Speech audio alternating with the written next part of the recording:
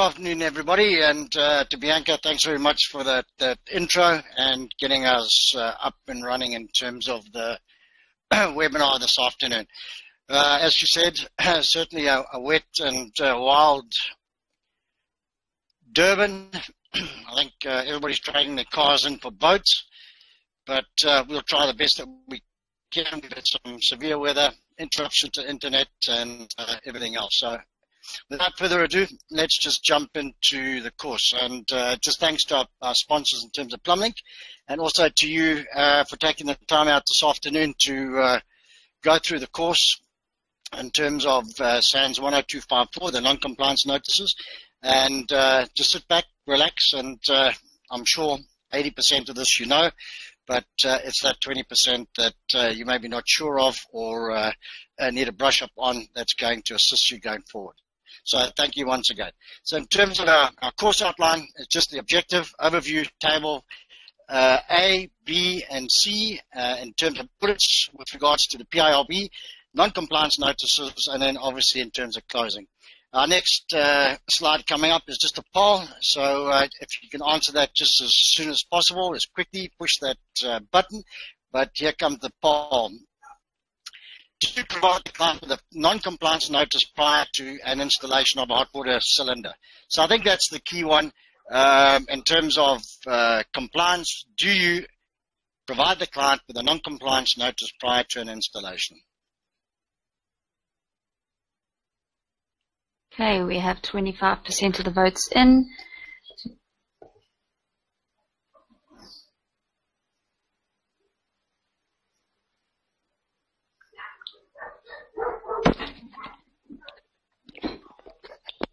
Okay, 55. Guys, as I mentioned, if you can please hop on those responses as soon as you can. It just makes it a lot faster for us. Let's just have a look. Okay, 60% of the votes in.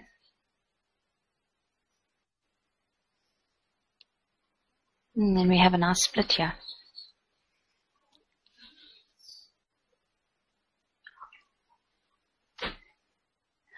Okay, we're going to close the poll now.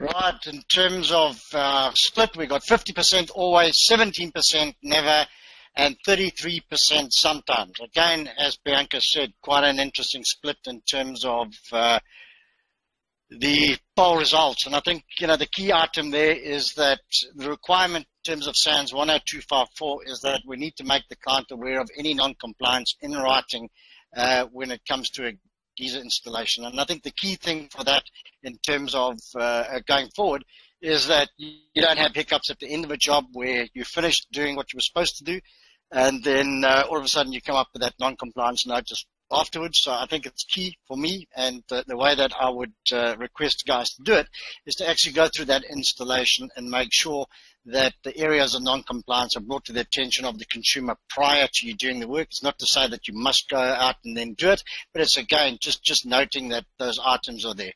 So we'll touch on that as we go further into the webinar this afternoon. So in terms of our objective is to provide you with an understanding of the critical areas of compliance related to SANS 10254. So I think very key that that compliance in terms of 10254. There's been a lot of, let me just go back to the other slide here. There's been changes in terms of compliance regulations and standards, as well as critical safety and hazard aspects of pressurized hot water storage vessels. Great focus has been placed on the installation and the compliance of these standards and regulations. As a result of the changes, lack of understanding, and in some cases misinterpretation or misguidance, a state of confusion has been created, and a further lack of understanding has crept into the industry sector. So I think basically in a nutshell what it's saying is that there's been considerable changes. As an example, Friday I had a communication with regards to individuals that don't know that you are required to use 45-degree bends, for example, instead of 90s on the TP discharge pipe. So again, this has been out there since I think 2012 when those amendments were done and changed, but yet there are still individuals out there that are unsure in terms of what is required in terms of the standard. And secondly, and with no disrespect to anybody in the room, is that a large majority of the contractors that I communicate with on a daily basis is that the guys don't know the standards. So they haven't looked at the standards in terms of what the requirements are for a fully compliant geyser installation. So although I think it was last week, I received 11 reports in terms of geyser installations where the guys had actually ticked that the geysers installations complied to SANS 10254, and yet when looking at it, areas in terms of lagging of the inlet, hot water piping, etc., the type of timber being used for the support of the tray, pipe work for the tray is not being supported, etc., etc. So every one of those 11 reports were non-compliant in terms of the standards. So again, just making sure that you are aware of what those standards are with regards to your installation. So what is a compliance table? This describes the critical areas of compliance in a new electrical geyser installation, replacement and repair or maintenance. So where a new one is installed or any maintenance that's been done. Who does this affect? It affects manufacturers, suppliers, merchants, retailers, installers, and the entire value chain must comply and take note of the following coming industry notice. So again, in terms of this, it's just making sure that everybody's on the same page when it comes to installations and what's required in terms of the manufacturers, suppliers, merchants, and retailers, as well as the installers. I think everybody needs to take cognizance of these notices, and they actually it has been communicated through the manufacturers forums, etc., in terms of these critical areas of compliance. So in terms of the amendments, that's where we sit in terms of who it affects. Next one coming up, again, guys, is a poll. So if you can get your fingers ready to push the buttons. A non-compliance notice must be provided to the insurance company, the owner, and user. So if we can quickly jump onto the buttons in terms of that compliance notice, who gets it?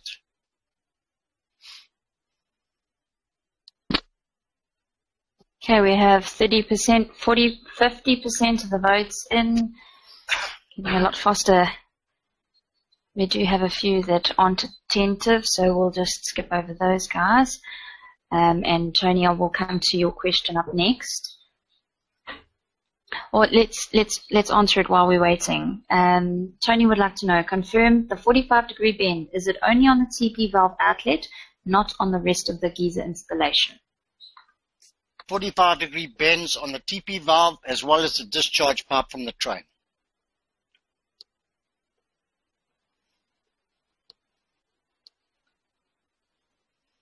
Okay, we have a much bigger percentage of the votes in. If there are any people having difficulties with voting, just pop me a question in the questions tab and let me know what's going on so that we can work on that. I'm going to have to move on with 80% of the votes in. Here come your poll results.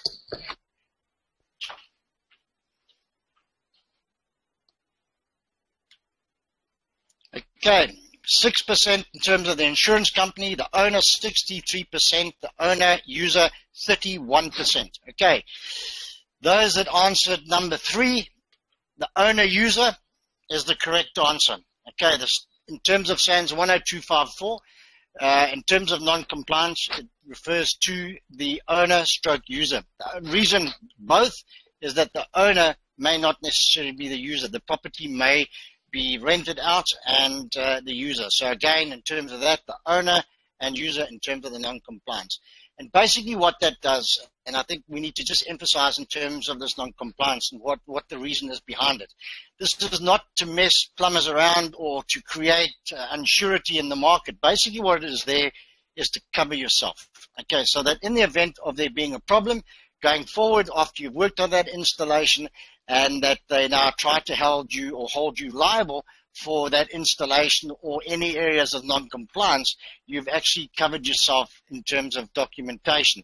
And basically what it means is that you transfer ownership and responsibility of that installation to the consumer once you've submitted the documentation to them. So once you've made them aware of the non-compliance, it's up to them to either rectify or ensure that the installation is upgraded. But your responsibility lies in bringing to their attention the areas of non-compliance. The entire supply chain must comply with all areas of SANS regulations related to geysers. The following tables highlight the critical areas only. So we've identified critical areas only. The compliance table has been split into 3 distinct areas. Table A, which is critical compliance for the installation of new fixed electric geysers.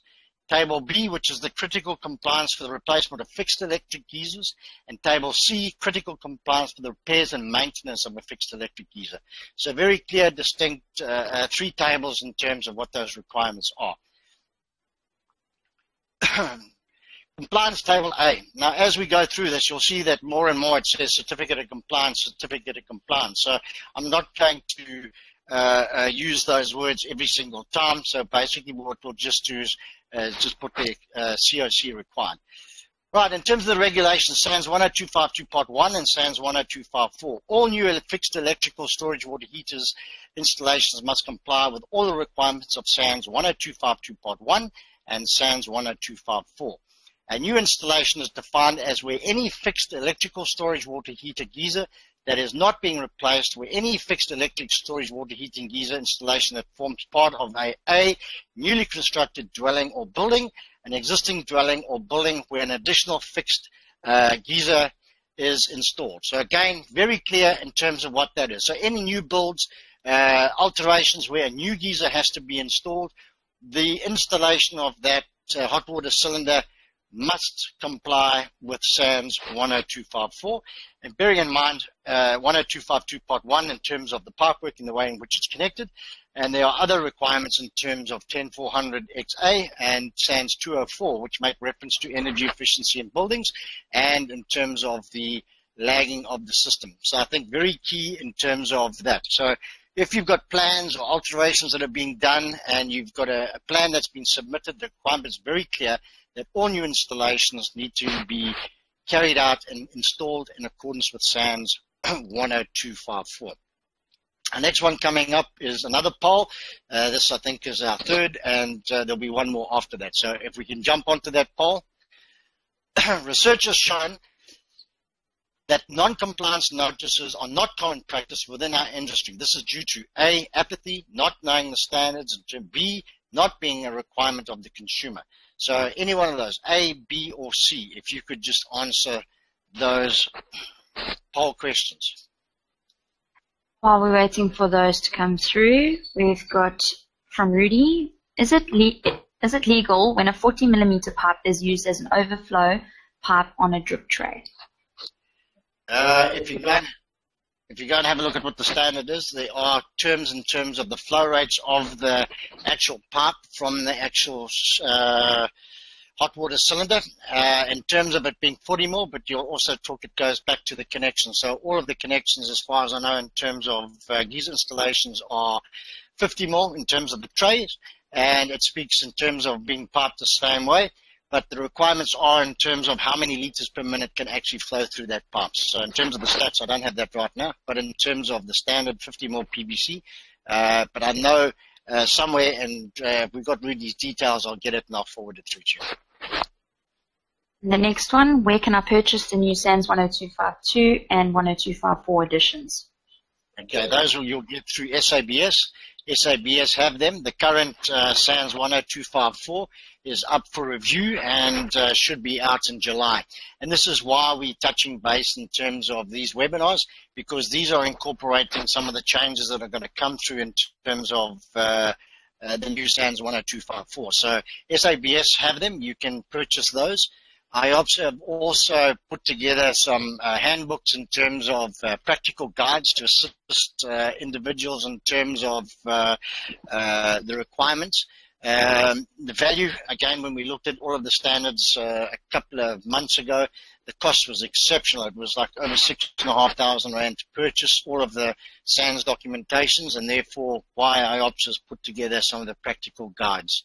So yes, you can go onto SABS's website. You can also Google it in terms of what's there, and it'll be able to give you an indication of what those standards are. In terms of our poll, apathy, 20%, not knowing the standards, 60%, not a requirement of the consumer, 20%. Again, very interesting in terms of the way in which the poll has brought back some results to us. And I think the key one, not knowing the standards, I think that's one of the biggest ones. So those guys that have put answer 2, I think that is the biggest problem that we have within the industry, is that a large majority of the contractors out there are not sure of the standards. And therefore, if you don't know something, how is it that you can actually report on it? So it's like me trying to provide a report on somebody's car engine or whatever. I just wouldn't know where to start. So I think the key thing is just to make sure that you know those standards. And I think a lot of guys look at standards as being restrictive. And I think for me, the standards are there to assist you, and they will, in terms of your bottom line. I mean, if you apply those standards and work according to those standards and make the client aware of what those standards are, then your job is half done, because you've separated yourself from those other 60% or 70% of guys out there that are not doing it. So again, it just makes you look a little bit more professional. And it's key that you understand exactly what you're doing right and what you're not doing or what you're doing incorrectly. So just making sure that you cover that. So in terms of compliance table B, compliance table B for the replacement of a fixed electric storage water heater. Regulation, all replacements of a fixed electric storage water heater installation must comply to the SANS 10252.1 and 0254. Temperature pressure valve, a temperature pressure valve must be installed. Temperature pressure valve shall be of the same pressure rating. The pressure rating of the temperature pressure valve may be less than the rated pressure of the storage water heater, but shall never exceed it.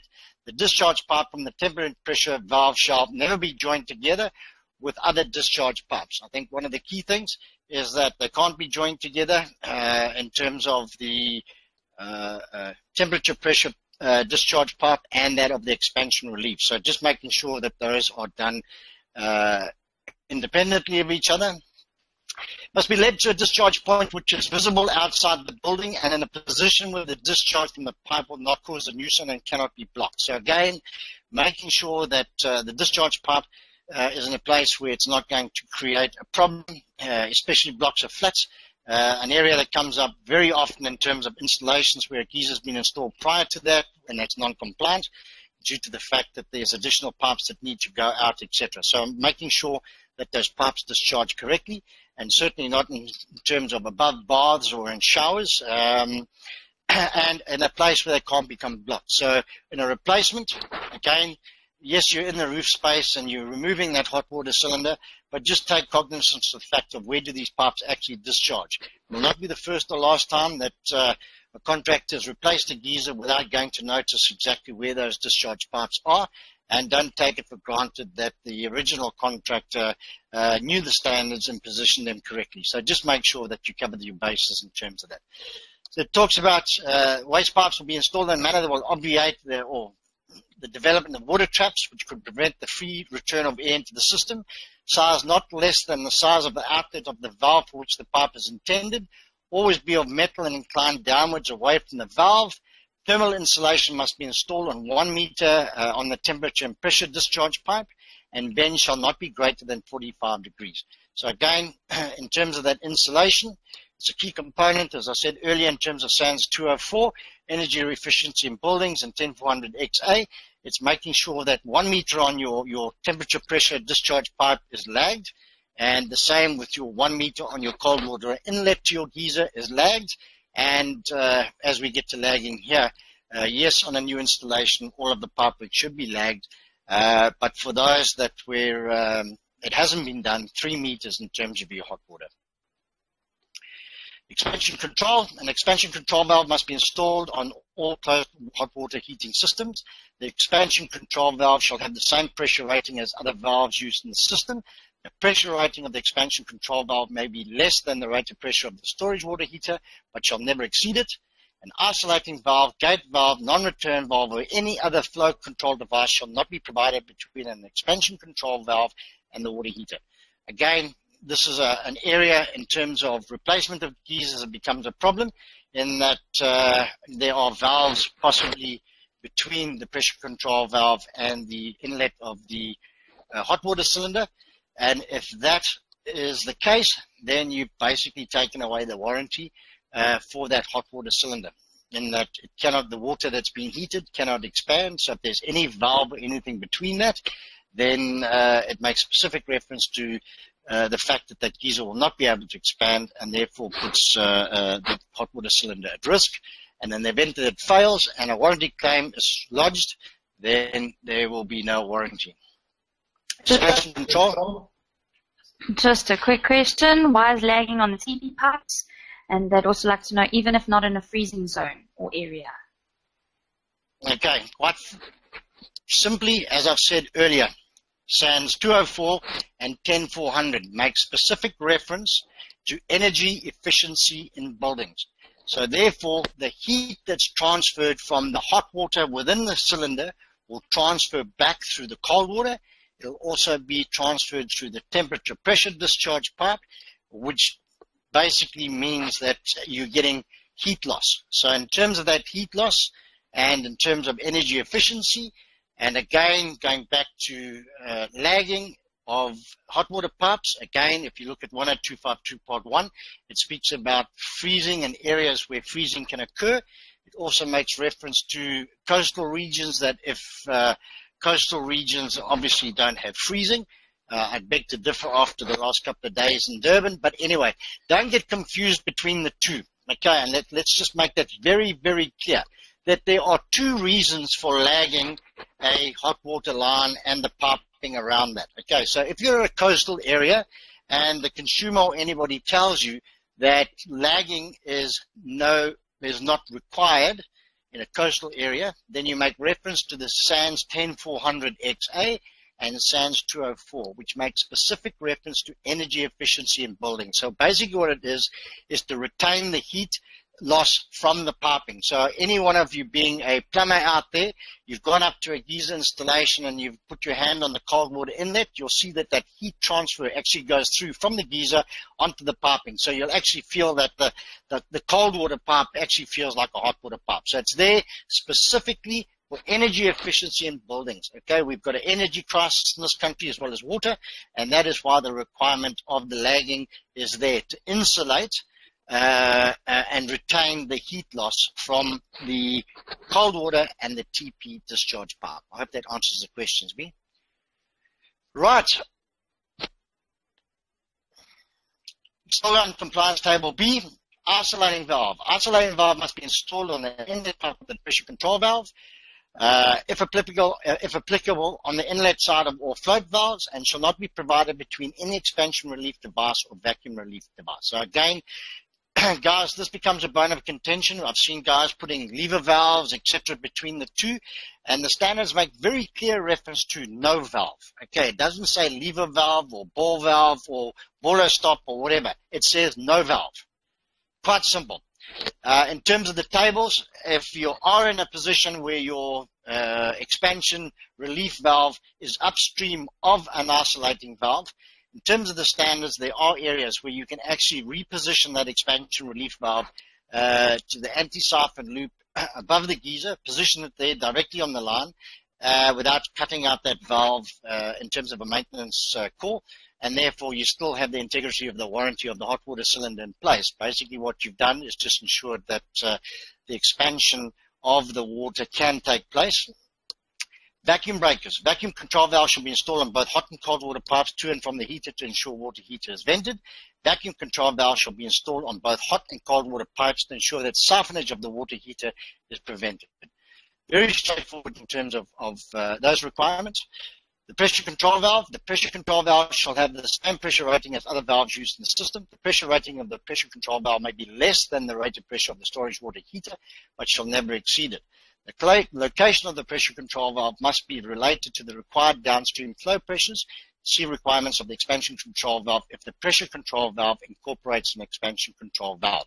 Again, lots of big words and everything else. So basically it's in terms of where you position that pressure control valve, or PRV, and if there is any interruption, whether it be a non-return valve, isolating valve, anything that is downstream of that, and it is going to affect the expansion relief of the actual cylinder, you can relocate the expansion relief. So again, taking it off the main body, plugging it on the main body, taking that, putting a reducing T on the anti-siphon loop. There is a table in terms of 10254 in the annexes where it actually shows you where you can put that. Right, in terms of compliance table B, this is again one of those items that comes into play. The support structure for the drip tray and water heater must be placed on tie beams that are supported on load-bearing walls at least grade 5 of SANS 1783-2. That is a type of timber that is required to be installed. So it's not some piece of plank you find in the backyard or whatever. There's a specific in terms of what timber can be used of a size 114 by 30 millimeters or bigger and may not be spaced more than 500 millimeters apart. Each foot of the water heater must rest on a support beam, and no water heater or storage tank of capacity exceeding 200 liters shall be attached by means of brackets or hangers to a load-bearing masonry or concrete wall or to any other vertical structural element. So again, just making sure that you do that. Umpteen times we've gone out to installations in terms of geysers and roof spaces, and again, timber support structure incorrectly or not spaced correctly. So just making sure that you cover that in terms of the replacement. Drip tray installed in the correct manner. The size of the tray should be such that it will cover the total area of the heater and associated water control appurtenance. Okay, another word that I wish they would take out of these things. Don't they know that it's plumbers that are reading this thing? So anyway, they're talking about valves, vacuum breakers, etc. Drip tray discharge pipe must be installed and sloped and supported towards its outlet to ensure that all water will run out unrestricted. So again, I've gone to installations where the guys have even taken the expansion relief pipe through the tray, and again, it causes restriction. So just making sure that you don't use that as a sleeve and restrict the water. Discharge pipe must be suitable for hot water as required in SANS 10252.1 section 8, and drainage principles of SANS 10252 must be employed. Gradients and no 90-degree elbows on horizontal runs, etc. So going back to that first question that was asked, 45-degree bends, is it only related to the TP discharge pipe? The answer to that is no. It also applies in terms of the outlet pipe from the tray. And again, just making sure that that pipe is supported. So if you go to that SANS 10252 Part 2, that speaks specifically in terms of drainage and how that waste pipe should be supported. It speaks of a minimum of 1 in 104 from the outlet of the tray to the point of discharge. So making sure that that pipe is supported on its length horizontally. This can be done by various means, and I'm certainly not talking about a piece of string and other contraptions that I've seen and used, but basically by supporting and putting additional battens underneath and supporting that pipe so that it doesn't bow over its length. All too often I've gone to sites and there's no support between the tray and the outlet going out through the wall. And obviously the weight of water that's coming out, depending on the weight and the flow of water, that pipe is going to bend, dislodge off of the outlet pipe or outlet from the tray, going to dislodge from there and cause considerable damage to the property. So just make sure that that pipe is supported correctly. And it is one of those items that the auditors, inspectors will pick up on as they go out and do the inspection. Back to that thermal insulation, and again, thermal insulation must be installed on hot and cold pipework as directed in terms of SANS 10252.1, section 6. 3 meters from the hot water outlet, cold water pipe first 1 meter from the inlet, and the first 1 meter of the temperature and pressure discharge pipe. Now, bearing in mind, if this was a new installation, then all of the hot water piping would be lagged. But in terms of this replacement, in terms of the fixed electric storage water heater, and if there is no other lagging on there, as the responsible plumber, you're required to put a minimum of 3 meters of lagging on that hot water piping. So again, just making sure that you carry out that installation in the correct manner, while the remaining pipework should be noted to the client and see below for written non-compliance. So just making sure that the client is aware of that non-compliance of the additional pipework that hasn't been lagged. and again, must be a minimum of R1 rated. The pipes shall be firmly anchored to prevent water hammer and dislodgement of joints. This is one of those pre-critical ones that I see on a daily basis, where pipework in the roof space is not protected and supported. So again, we had one in Maritzburg where after 2 years, a pipe actually dislodged from a valve, and the question would ask, what actually caused it. So again, there could be various things in terms of water hammer, just in terms of flow rates. If you've throttled that pipe and you start to get movement, it puts stress on the joints, and you end up with one dislodging from the actual location and flooding the ceiling space or void or whatever. Compliance table for replacement, again, we're going through in terms of regulations, SANS 10252 Part 1. And then these regulations, 181, 1848, 198, 752, 10563, and 76. These all relate back to materials, pipes, fittings, and components and fixtures that are used on that installation. So, again, it makes very specific reference in terms of the materials used. In terms of that installation, they must be compliant in terms of the relevant standards. Materials, pipes, fittings, component, fixtures must be installed as per regulation and manufacturer's guidelines. So again, making sure that the manufacturer's guidelines are followed. It also makes specific reference to that in 10254, where it actually states about how they'll be installed, and also bringing into to play is the manufacturer's regulations or manufacturer specifications. And the other one, just to throw in the mix, is also your local bylaws. So again, making sure that you incorporate all of those when you're doing that installation. So bylaws vary from province to province. As the responsible plumber, you would have an indication of exactly what's required in terms of those regulations and meeting the requirements. Connections to all components must be union type for ease of replacement. That should quite straightforward be a no-brainer, that in order to remove something, you need a mechanical fitting or a union type fitting for ease of replacement. So again, when I say it should be quite easy, yes, if I had 10 rand for every installation, I've gone to where the guy hasn't had a Conex fitting and he's used a capillary fitting to connect up the hot water or the inlet to the geyser or whatever, and I've had to go and get the hacksaw out and start cutting and replacing pipes to get that geyser out. So again, very clear in terms of the standards. Connections to all components must be union type for ease of replacement. Adequate access must be provided to remove or maintain or replace any component. Again, quite easy. Somebody once asked me where are geysers installed, and I've often said that they're installed in the most inaccessible places in the house. So again, in cupboards, below houses, in cupboards, in roof space where you've got to take the roofs off. Again, there's specific reference to where and how access is required to the geyser and the components. So making sure that if you're installing a geyser in the roof space, that there is adequate access to all of the components, not just one, not just two, it says all of the components. So make sure that that's done. And if for a new build, if you come across that, again, it goes back to what the compliance is. The installation must be compliant, and if it's non-accessible, then that geyser is deemed to be non-compliant because you can't get to the pipes and fittings.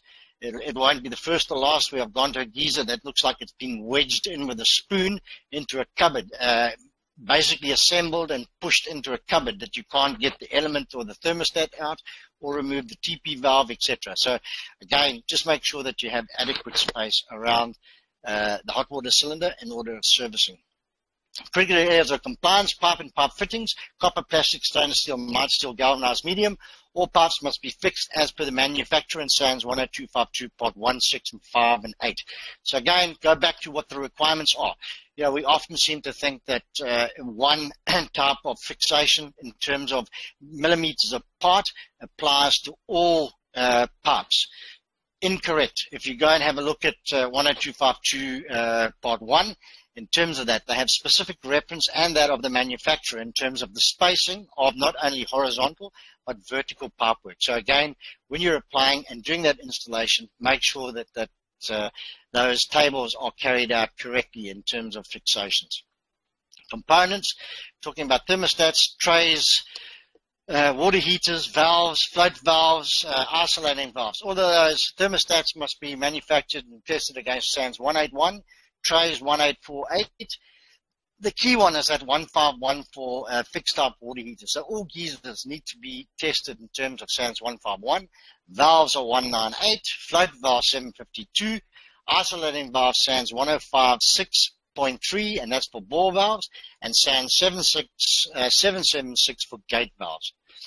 Connections to all components, storage tanks, valves, pumps, etc. must be union type for ease of replacement. So again, making sure if you've got a isolating valve that's double female, that you make sure that you have union type fittings in place in order to remove those components. And that would apply in terms of valves where you need to add fittings. It's not a capillary fitting that you would utilize, again, going back to union type.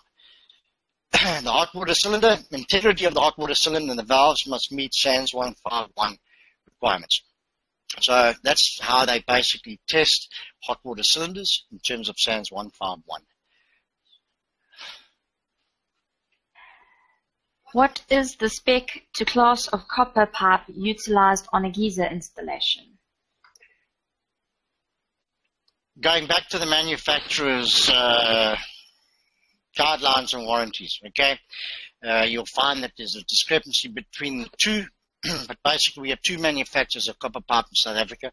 You've got Maxwell and Copper Tubes Africa. And the requirement in terms of capillary fittings, basically from stroke naught, in terms of utilizing compression fittings, again, it goes back to stroke 1 or 2, and that goes back to the requirements of the manufacturer. So if you go and have a look at the tables in terms of Maxwell and CTA, they make specific reference in terms of where that pipe can be utilized, whether it be above or below ground, and in some cases they say not recommended for use with compression fittings. So just go back, have a look at Maxwell and CTA. Right, written notice of non-compliance. When any replacement, repair, or maintenance work has been done on any components in the system, a written notice of all non-compliances must be given by the owner, by the plumber, to the owner or occupants for the owner's attention. Now, I think this is the key one that needs to be addressed. Again, as I said earlier, if you don't know what the standard is in terms of that installation, how are you actually going to write out that notice of non-compliance? And if you don't know how to write out that notice of non-compliance, then you're putting yourself and your business at risk. We have a thing called the Consumer Protection Act, and in the event that the consumer owner, whatever, has or experiences losses due to contractors, etc., then it will put you in a very negative light in terms of that. So just make sure that you cover that. And IOPSA do have a checklist that's out there. I think you can get it off the IOPSA page or whatever, but it actually goes through in terms of the non-compliance. So again, it's just a tick box, tick box, tick box. Okay.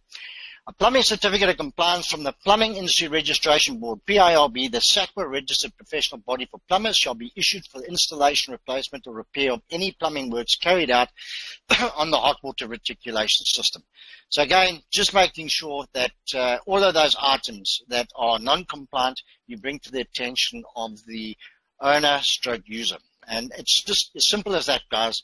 It's like, the only way I can put it is if you take your car in for a service or your company van in for a service and they service it, when you pick up that vehicle, if it's gone to a reputable mechanic, basically what they'll do is they'll also do a 100-point check or a 50-point check or whatever. And when you pick your vehicle up, they will tell you that your brakes need to be done and this needs to be done and everything else. So they will go through all of those items with you. And it's not that they've repaired them, it's just that they're making you aware of those items. Okay, in terms of that, these tables do not cover all aspects of the compliance as required by regulation and standards. You are still responsible to comply with all regulations and standards, and refer to point 12 in Annex A, non-compliance notice SANS 10254 for guideline to all areas of compliance. In terms of table C, as we're going through, again, these are where it starts to just duplicate a bit in terms of repairs and maintenance. So again, I don't want to just fly through this. If there are questions, just putting them through. But again, repairs and maintenance of a trip tray. Okay, It goes back in terms of the SANS requirement must be undertaken when the repairs and maintenance of drip tray is undertaken. Repair and maintenance shall include the replacement of drip tray and or installation of new drip tray to an existing installation. So again, it goes back to, the pipes and fittings. So if you're removing the tray, if it's got a hole in it, when you're putting it back, you need to just ensure that installation for the tray, the pipework is supported, etc. So it's not that it wasn't supported before. When you finished, it needs to be installed in terms of the requirements. In terms of materials, parts, fittings, and components, again, installed as per the regulation and manufacturer's guideline. Access, we've spoken about that earlier. Adequate access must be provided to remove or maintain or replace any component. Again, drip tray installed in the correct manner. Discharge pipe must be installed and sloped and supported towards outlet, and to ensure that all water will run out unrestricted. The size of the drip tray shall be such that it will cover the total area of the heater and associated component. So again, we discussed it. This is just belts and braces. And again, this is where, for example, you weren't replacing the geyser, but you were doing components or elements, thermostats, etc. Valves, vacuum breakers. Discharge pipes must be suitable for hot water. Again, when you go and have a look at a lot of the installation you go to, it's the cheapest and nastiest pipe that can be used in terms of that tray. And again, this will be non-compliant because, again, specific reference to that SANS 10252 Part 1, and that the pipe must be utilized for hot water. And again, that cable ducting pipe that comes out, that black one, again, will not meet the requirement of SANS 10252 Part 1 in terms of the grading of that pipe. So just making sure that you cover the bases in terms of that. Discharge of the pipe and easily visible. Quite simple. Mounting, we've spoken about the way in which the tray and how it will be supported in terms of the timber. We've spoken about each foot of the water heater must rest on a support beam. And again, talking about geysers up to 200 liters in terms of bracketing. Again, in terms of this, plumbing certificate of compliance must be issued. So if you've replaced the tray and you have got all your pipework out, etc., then the requirement is that a certificate of compliance is issued. And again, denoting those items. Repairs, maintenance of temperature pressure valve, same thing applies. The following critical areas of compliance in terms of the SANS requirements must be undertaken when the repair, maintenance of temperature and pressure valve is undertaken. Repair and maintenance shall include the replacement of a temperature and pressure valve and or installation of a temperature and pressure valve to an existing installation. So again, going back to very clear in terms of the specification with regards to pipes and fittings and making sure that they comply in terms of the relevant standard. Materials, pipes and fittings and components and fixtures must be installed as per the regulation and manufacturer's guidelines. Again, we've spoken about the components must be union type for ease of replacement. Adequate access must be provided to remove. So again, that access and accessibility is key and vital in terms of the certificate of compliance. Temperature and pressure valve shall have the same pressure rating. The pressure rating of the temperature and pressure valve may be less than the rated pressure of the storage water heater, but shall never exceed it. Again, we're going back to discharge pipes, and as we touched on earlier, they'll never be joined together. Again, independently taken out, led to a discharge point which is visible outside of the building and cannot be blocked, be installed in a manner that will obviate the development of water traps, prevent the free return of air into the system. And bear in mind, a lot of installations that I've gone to, they've taken the expansion relief valve, for example, from the geyser, pushed it through the tiles, and then it discharges onto the roof, or they brought it through and brought it into the gutters. Okay, again, it just makes very clear in terms of the discharge. So it must be clearly visible, and basically, in terms of a lot of the bylaws, it makes specific reference in terms of that. So taking the TP discharge pipe, for example, into a PVC gutter. Again, I've seen quite a few of those. And when the TP has discharged, it's taken out every single piece of the gutter. In terms of the heat of the water, it's distorted the gutters. And again, these are not visible. They're not positioned in a place where you can actually see them. Be installed in a manner that will obviate the development of water traps. We've discussed size not less than the size of the outlet of the valve for which the pipe is intended. always be of metal inclined downwards away from the valve, and thermal insulation must be installed 1 meter on the temperature and pressure discharge pipe. So again, also what we need to take into consideration, and I often see it, is that the support pipework of the temperature pressure discharge pipe. So inevitably what happens, it will come out to the back of the geyser, top of the geyser, to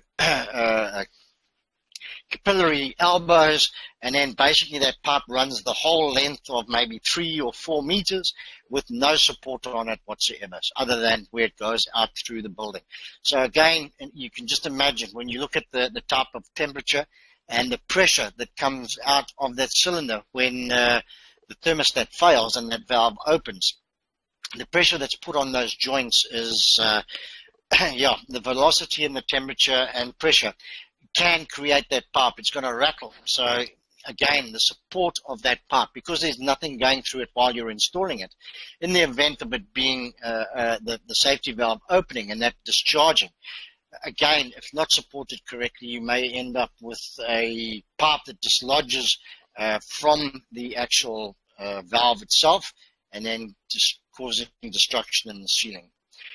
Again, in terms of that, one certificate of compliance issued, and incorporate written notice of non-compliance. So make sure, guys, this is not to say you must go and fix up that whole installation. I hear that often, that how can we go into somebody's house and just repipe out the whole system. It's not that.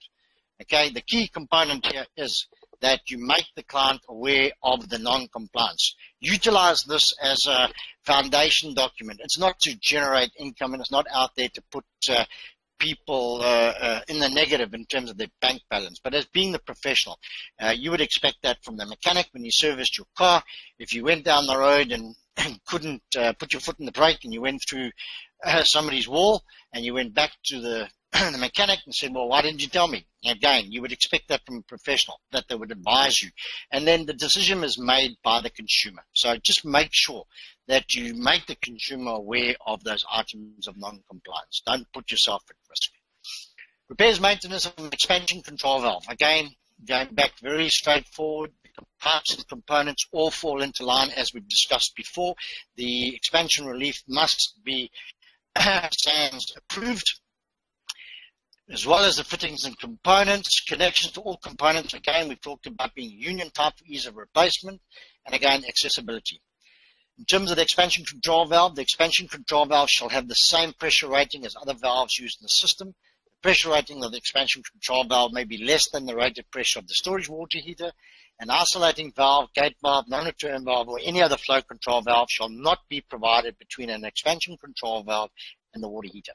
So quite simple in terms of so the discharge pipe from the expansion control valve shall never be joined together with other discharge pipes, led to a discharge point which is visible outside the building and in a position where the discharge from the pipe will not cause a nuisance or cannot be blocked. Installed in a manner that will obviate development of water traps, and size not less than the size of the outlet of the valve for which the pipe is intended. So again, very specific in terms of how that is. And again, coming into play is the supporting of this pipe.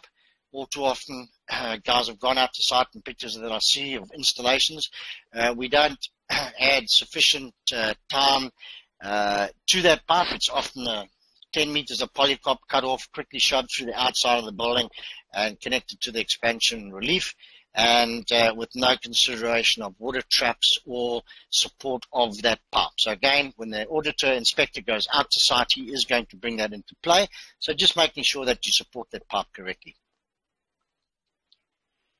Again, certificate of compliance being issued and the notice of non-compliance to the consumer. Very straightforward in terms of that area. Maintenance of a pressure control valve, the following critical areas of compliance. So we talked about that. Components, we talked about all the pipes, fittings, and components and fixtures used in the repair must be SANS 10252 Part 1 and Section 5. When applicable, the supplier must be able to provide the proof that the component complies to the relevant SANS standard, and then must be listed on the JASBIC acceptance list. So again, just touching in terms of compliance, types and fittings and components, making sure that those fittings that you're utilizing on that installation, we're talking about pipes, but all of the fixtures and fittings are compliant. Material, pipes, fittings, components, and fixtures must be installed as per regulation and manufacturer's guidelines. again, if we stick to that, we'll have no problems in terms of compliance. Again, union type, adequate access must be provided to remove or maintain or replace any component. Pressure control valve shall have the same pressure rating. The pressure rating of the pressure control valve may be less than the rated pressure of the storage water heater, but shall never exceed it. The location of the pressure control valve must be related to the required downstream flow pressures. So again, if you go into SANS 10252.1, very specific tables in terms of the flow rates and positioning of those valves. So obviously for a pressure system or a semi-pressure system, again, the positioning of that valve is determined in terms of where that valve can be installed.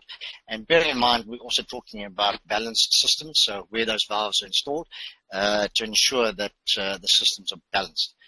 Again, certificate of compliance and written notice of non-compliance. So straightforward in terms of that. All materials, parts, fittings, components, as we said before, used in the repair and maintenance must meet the SANS 10252.1 Section 5 when applicable. The supplier must be able to provide proof. I think we'll just touch on that one a little bit, where that supplier must be able to provide proof. There are materials and components out there that may not necessarily be within the system, and if you're unsure, then you have the right to actually ask the merchant or the manufacturer for the actual reference that those components, in terms of the standard, meet the standard. Just don't take, sorry guys, I'm jumping forward. Just don't take for granted that, when you go into some merchant's store, that whatever you've been supplied is the correct thing. Don't ever put yourself in a position where you picked up this new material or whatever, and you've gone and installed it, and then you find out 6 months later that it's non-compliant or it doesn't comply.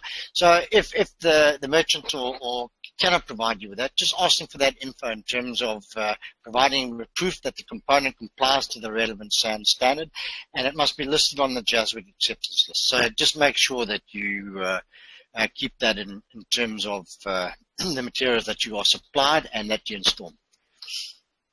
All right, we're going to go into our next poll, and there's only two sort of answers in terms of that.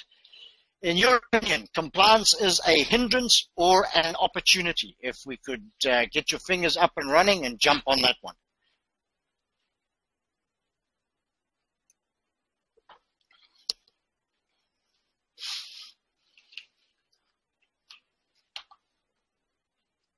Okay, we're about halfway with the votes.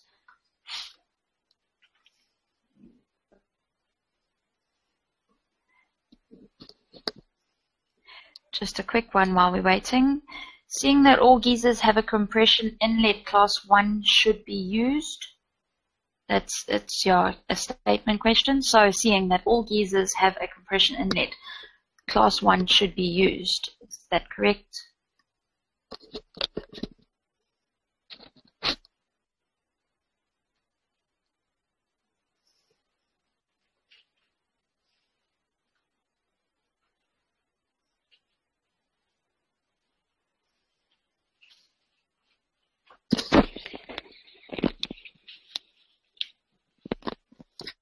Okay, a hindrance or an opportunity. Thank you, guys. I think our webinar is certainly adding a little bit of value there. Yes, it's an opportunity. And just getting back to that other question, we'll get back to that one now. We have got a couple of slides going through. Again, we may run over a little bit late, Bianca, about another 10 minutes, guys. Would that be okay? I haven't put you all to sleep, or you're all still awake. And would it be okay? We're running with a couple of questions coming through. We're running about sort of 5 or 10 minutes. Would that be all right, Bianca? You can all just raise your hands if you're happy to hang on for a few extra minutes.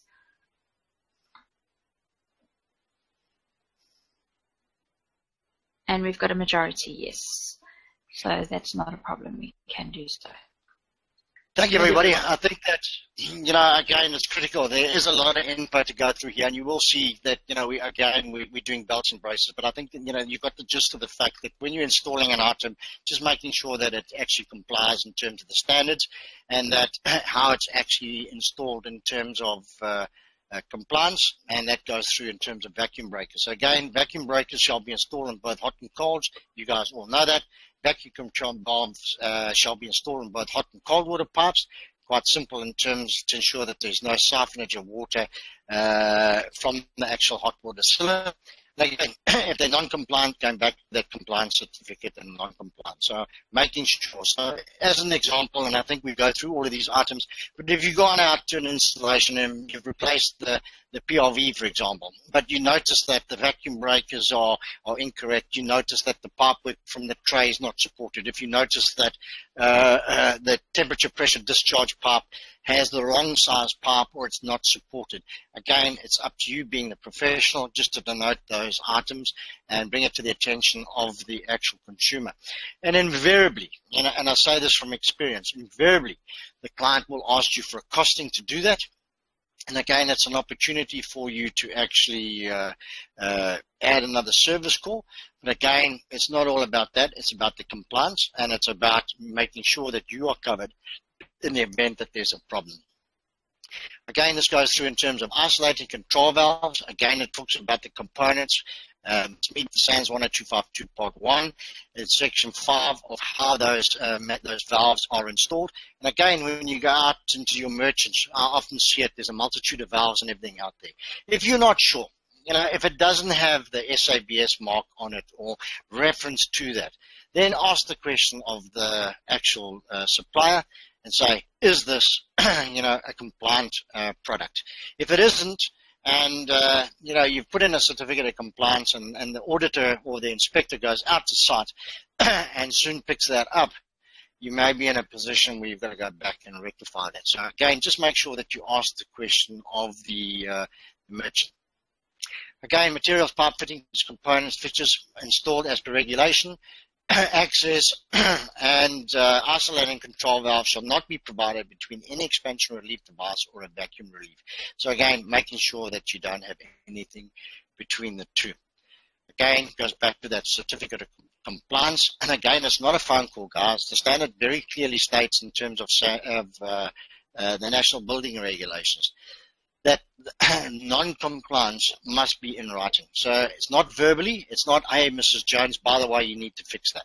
It needs to go in writing because, again, writing is going to be your proof that in the event that there is a problem on site, and we might not be talking a month, 2 months, 3 months, 4 months. It might be 5 years down the line where somebody climbs onto the bandwagon and you're now held responsible. So just make sure that you document in terms of that. And it'll go on your certificate of compliance that you issue.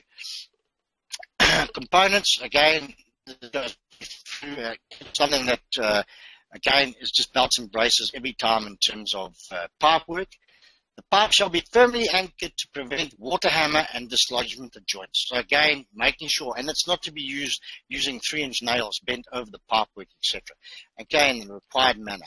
Thermal insulation, as we've spoken about before, must be installed on the repaired hot and cold pipework as directed in terms of SANS 10252.1, 3 meters from the hot water outlet, 1 meter on the inlet, and the first 1 meter of the temperature and pressure discharge pipe. Again, while the standard reflects all hot water pipes, IOPSA recommends 3 meters, while the remaining pipework should be noted to the client in writing on your non-compliance. So again, make allowance for that in terms of your installation or your repair when you're doing that. Don't be in a position where you'll turn around and say, I don't know.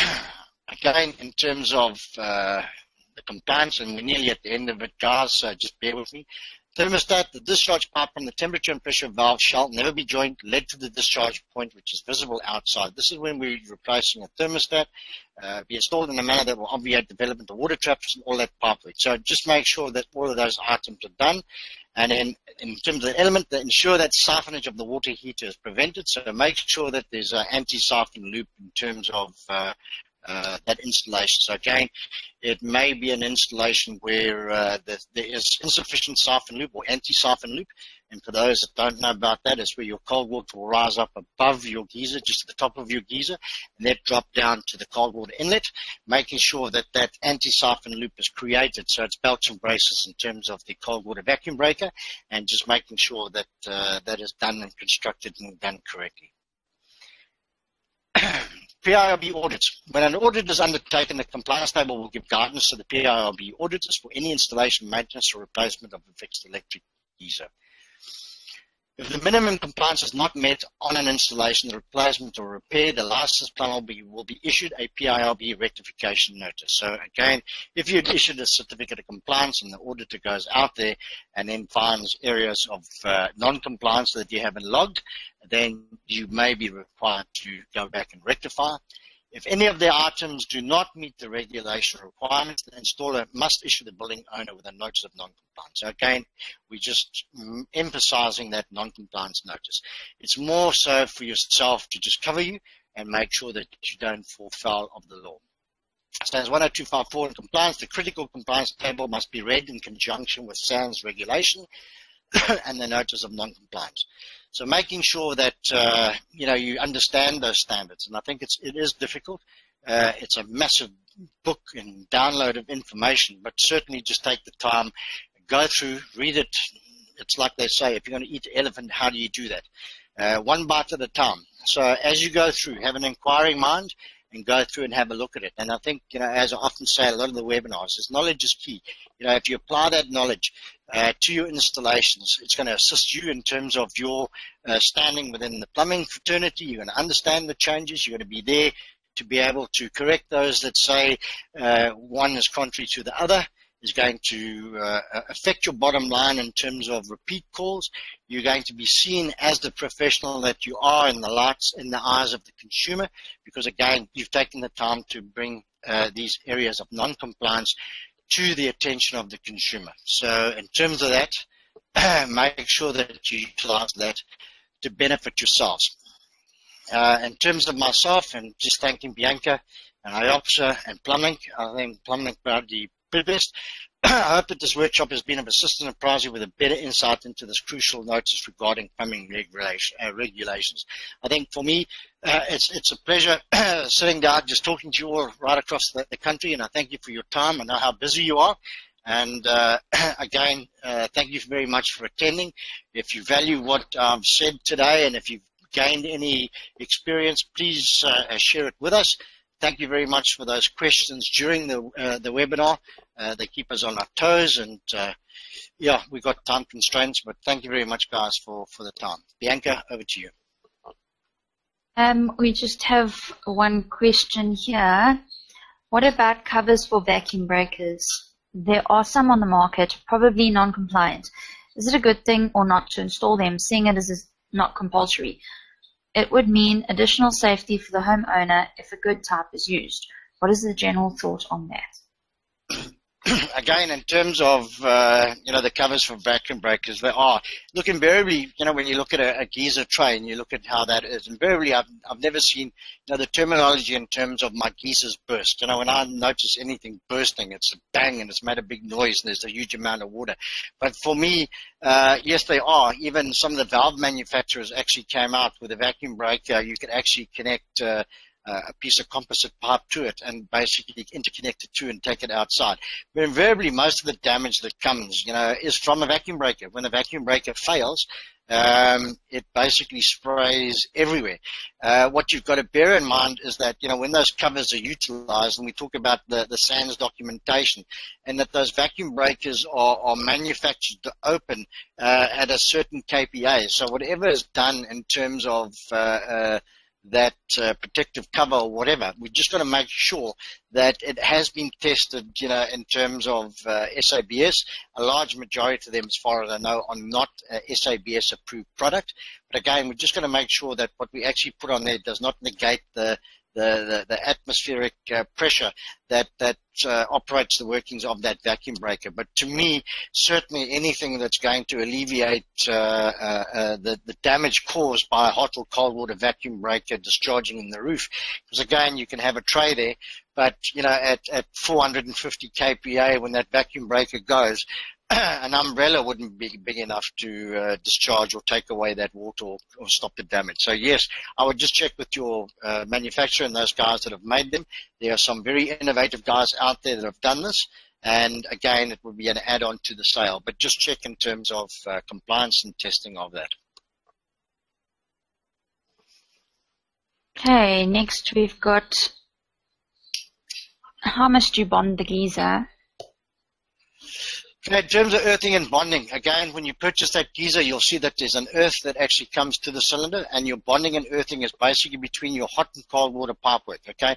Now, bearing in mind that it's there to bond, so there is earth strapping, basically, that you would utilize between the two with a nut, so you would bend that across the top, normally done between vacuum breakers or in terms of the hot and the cold. Basically, it's done there, earth strapping used, secured with a nut and bolt on either end, and that just transitions that electricity. But bearing in mind that if you've gone and put a piece of polycop or composite pipe between that, you actually break that continuity of earth. So if you've got, metallic piping below ground, everything else, that's normally where it gets earthed. Years ago, plumbers used to actually put earth spikes in. It was part and parcel of our job. I'm showing my age now, but basically in terms of those earth spikes, it was a copper spike put into the ground, and then you would actually see underneath the basins, they would actually earth both the hot and colds and taps, etc. So in house, you would go and you just touch it, you get a bit of a shock. You would see that the earth is done. And what we found going forward now is that continuity of the earth is actually broken when there's a pipe that's burst in the garden or replaced on the wall. Is basically what's happening is you're breaking that continuity of earth. But around the geyser, earthing of the geyser goes straight forward in terms of your hot and your live, neutral, and earth going into it, and that earth is basically taken back to the piping and your bonding between your hot and cold water pipework. And then last one I've got here. Do you need to fit a non-return valve on the cold water pipe? Is it a must or not? All right, in terms of, again, when we're talking about a non-return valve on a cold water pipe, are we talking about a cold water pipe specific to a geyser, Bianca, or where are we talking about a non-return valve being installed? Just to get some clarity on that one. Francois, if you can just pop that in the questions for me quickly. If you're putting a non-return valve on your cold water inlet to your geyser, then you're basically going to nullify that geyser from expanding. So just be careful that, as I've said earlier, that non-return valve, if positioned between the pressure control valve and the inlet of the geyser, is going to stop the expansion of water and the normal workings of that geyser. So it's going to stop that, and then you're going to put the warranty and put the pressure, the cylinder, under risk. In terms of cold water inlets and supplies, look, invariably there's a non-return valve built into water meters. So if you're talking about a whole long length of pipework, in terms of fire, there's a requirement for non-return valves, but there is a requirement in terms of a strainer for cold water supply. So I'm not quite too sure which one they're talking about, Bianca. Okay, we've got here, there are a lot of geysers that if the main water supplies are off, the water flows back in the cold water pipe. Okay, well, quite simply what that goes back to is what you would pick up in terms of your non-compliance. So as I said to you earlier, the reason that happens is, one, the vacuum breaker position on the cold water is installed incorrectly, and the second one is that there's no anti-siphon loop created on the inlet of the geyser. So if you can imagine, your cold water will come in from whichever area it is. The cold water will rise up to a position roughly 100 millimeters higher than the top of the geyser. You'll then branch off, have your vacuum breaker, and then drop down to the cold water inlet. If you do that, then basically what will happen is you will break that anti-siphon. So that's why they call it an anti-siphon loop. But if you connect directly into the geyser without there being a anti-siphon loop, when the corporation isolate the cold water mains, it will create a vacuum and it'll pull all of that hot water out through the cold water line and to the taps. And what we find is when that happens, Mrs. Jones or Mr. Jones opens up the cold water tap. They think they've got a bonus. They're now being supplied hot water by the municipality. And what that does is it actually exposes the element in the actual geyser. So for every liter of the water that you're taking out, you're drawing it out. So it's like you siphon petrol out of a car. You're pulling it out of that cylinder. And what you're going to do is expose the element. So what you're actually going to do is that element's going to burn out. And then eventually when you turn the water on and it goes back to normal, what it's going to then do is trip, and then you're back into square one. So if you don't rectify the pipework going into the geyser. That's why we're saying here when you're doing the element. So if you don't do that pipework, what you're going to do is have the same problem occur every time the corporation interrupt the mains to the property. So yes, you could position a non-return valve, but that positioning of that non-return valve needs to be in a place where it's not going to affect the actual workings of the expansion relief of the pressure control valve. So be very careful where that is. So you could put it on the outside, but you may still expose the element due to the distance of the pipework. So again, every installation would be different. You may be able to pull out 20 or 30 liters of water on that anti-siphon before it gets in the non-return valve. So just be very careful how you do that. So better if you install the correct vacuum breakers, correct spacing, and make sure that you have the anti-siphon loop in place. Okay, that's it on our question side. Oh, wait, can it happen that the vacuum breaker is faulty on the cold water pipe, or that is too low? Yes, it can happen. I think that, again, when you go back to that installation where an element's gone, so as a professional plumber, if you're going out to site and it's a fairly new geyser and everything else, so again, making sure that you actually go through all of those things. So very good point. There are components out there that may or may work or may not work. But again, just go through and go and test it. So the first thing for me is always to go and check that installation. So make sure position of the vacuum breakers is correct. Make sure that the vacuum breakers are actually functioning and working. And again, make sure that that anti-siphon loop is in place. If all of that is in place and that element's gone and it's a fairly new installation, then again, it would go back to vacuum breakers. And then just a point from me in terms of vacuum breakers. Guys, I know it's, yes, if one goes, replace both. I think for me, it won't be the first or last time that, and I use that often, but again, where you've gone, I'm sure you've experienced it, you put a vacuum breaker on the cold, 3 weeks down the line, 4 weeks down the line, the hot one goes and you're in this whole he said, she said. So just make sure that if you're going to replace the vacuum breakers, just do it as a rule of thumb, replace both. Okay, that, the consumer, they've possibly all gone in at the same time. So replace both vacuum breakers, make sure that they're done correctly. And make sure that, it's just not about taking the vacuum breaker off and putting it back where it was. Make sure that that vacuum breaker is positioned correctly in terms of the standard.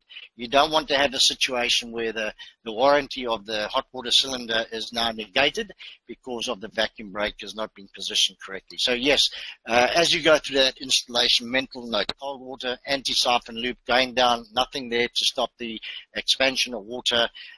Everything's free flowing, overflows are done, everything else. So yes, vacuum breakers can fail and do sometimes pose problems, but invariably it's that anti-siphon loop that creates a problem, or non-installation of an anti-siphon loop. Okay, that seems to now be it from all of our questions. Guys, thanks once again for attending this afternoon and letting us just shoot a little bit over. For those who are interested, you can go to IOPSA's website, iopsa.org. It's IOPSA.org. And you can click on the shop tab, which will take you through to the buildershop.co.za.